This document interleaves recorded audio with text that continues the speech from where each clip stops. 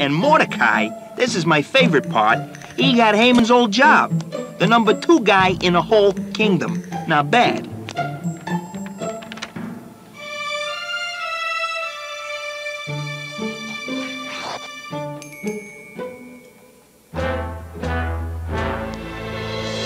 And Esther, what a gal. She showed more courage than 10 kings and saved her people. Now, she wasn't born for greatness. She didn't go to school for it. She just learned that sometimes God has plans so big, only He can see them. All she had to do was believe. Yup, she was just a regular kid. Just like you.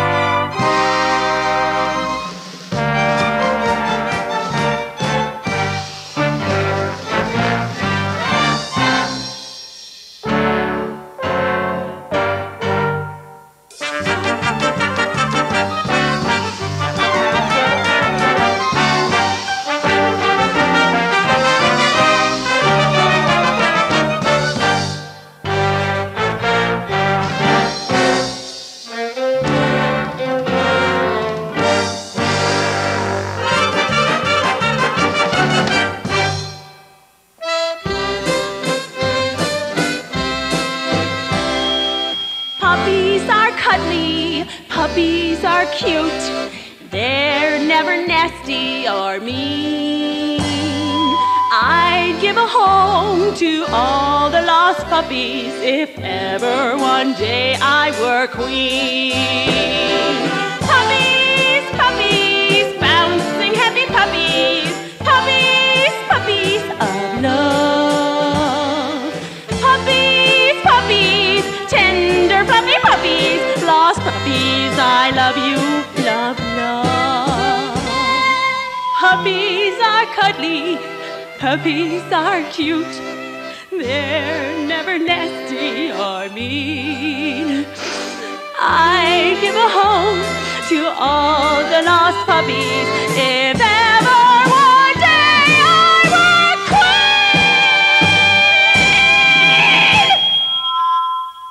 Arr!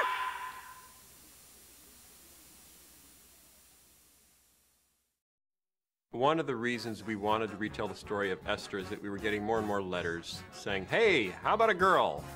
A lot of guys going on here, you know, can't you give my daughter a really good vegetable role model? Originally, we wanted to do a story with a female heroine from the Bible. And so, you know, Esther and Ruth were, you know, jumped to the front of the pack. And I started researching both of those stories and landed on Esther just because it just was such a great story about courage. The whole flow of the story was just very cinematic. I mean, it just had a, you know, a great storyline and a great ending. I kind of landed on the idea of, you know, telling it as a sort of a Prohibition era type of story, sort of a Godfather-esque kind of thing. And even some of the scenery, like you know, when you go into the king's chamber, you know, you look behind him and you see the horizontal blinds, you know, kind of arranged in the same way that the Godfather's blinds were, you know, in the original Godfather movie. But just sort of getting that gangster feel to the film and just having fun with that. With Esther, we really were going for a cinematic feel. We were trying to make kind of a mini feature film. Esther was a big step for us because we knew we eventually wanted to get into movies.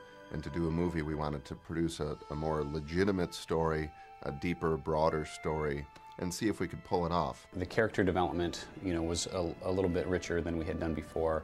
The sets were a little bit more elaborate, the music was more elaborate, and so we wanted to take a step toward making a film. We wanted to see how can we push our camera work, how can we push our lighting, to have the confidence to go into Jonah and know that we can pull that off. Esther was a challenge in regards to we wanted to go a little bit more on the serious side, a little more dramatic, and we wanted to introduce a new character.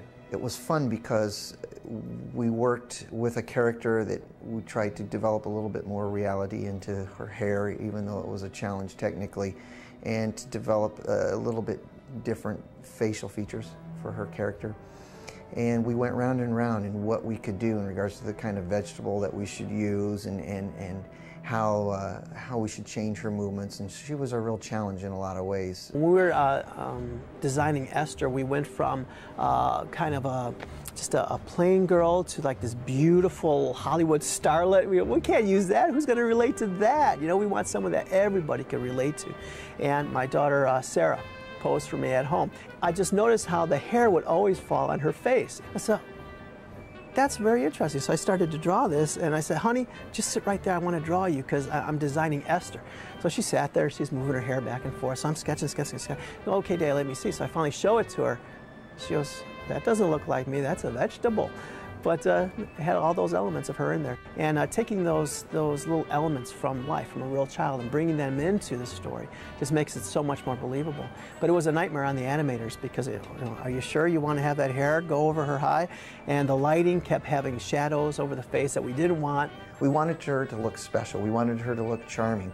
We didn't want to just take another pickle and put eyelashes on it.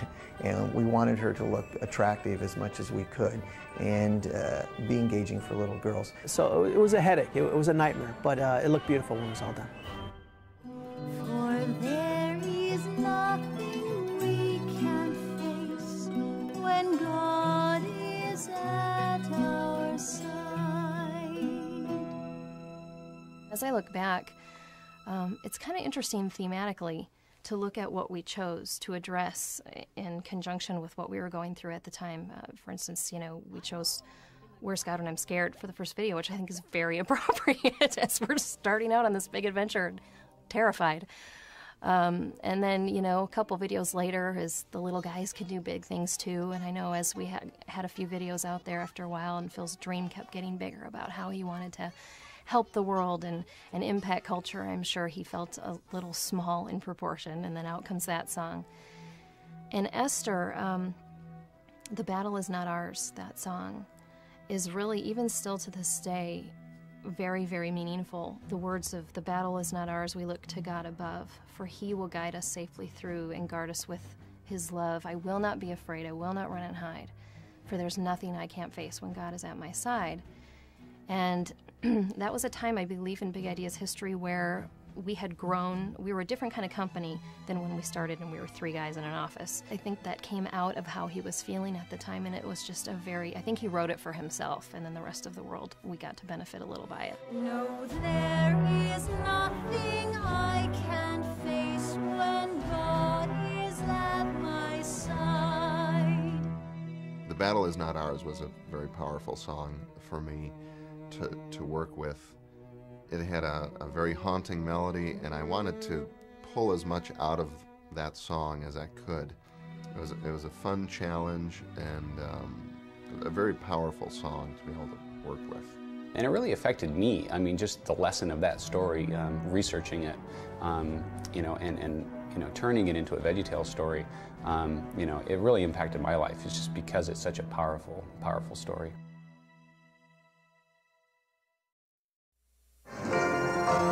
Time to put on a pageant. This Christmas, you're in for a treat tonight. A musical spectacular. Thank you, sir, for coming, for I think I have a leak. Show me where the trouble is. I'd like to take a peek. With a very special message. I teach all of London to love. Takes a wild detour. Hang on!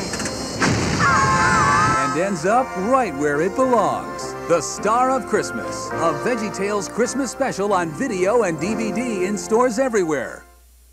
I'm so blue cuckoo, blue cuckoo, blue cuckoo, hoo. She's so blue she don't know what to do. With a lovely treehouse and her butlers too, what do you think makes this blueberry blue?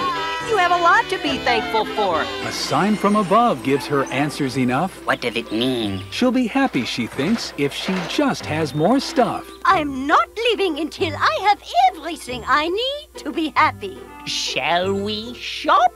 But as piles and piles of stuff fill her cart, the things that she gets still don't fill up her heart. There are whole aisles we haven't even seen yet. Then the real answer comes from two hearts that are true. If her heart was more thankful, she wouldn't be blue. I want what that little boy with the ball has, and what the little girl with the piece of pie has. VeggieTales Madame Blueberry on video and DVD. Sunday morning values, Saturday morning fun. From the studios of Big Idea. As long as this king's in his bath, everything's ducky. Because I love my duck. He has everything a king could want. Now, I'm happy. Until he spies what someone else has got. It's beautiful. I must have it, I must get it, you must go and get it for me. If you want me to be happy, then you'll show me you adore me. How far will he go to have it all? Put Thomas at the front of the battle. But he'll be creamed. And what will happen when he learns he's gone too far? What do I do? What do I do? VeggieTales King George and the Ducky on video and DVD, including the classic silly song Endangered Love. Barbara Manatee, you are the one for me. From the studios of Big Idea.